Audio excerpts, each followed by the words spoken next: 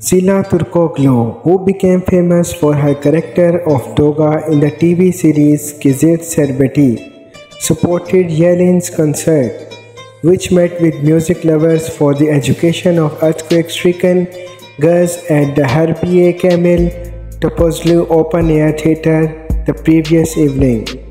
Sıla Türkoğlu, we wanted to support because it is an organization held on behalf of earthquake victims.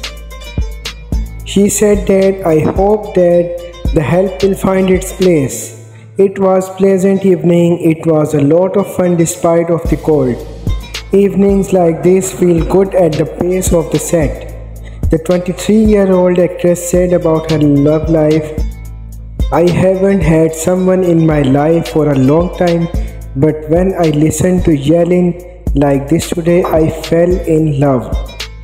As recently, she was also seen with Eltners in the beach when photos come out in Instagram.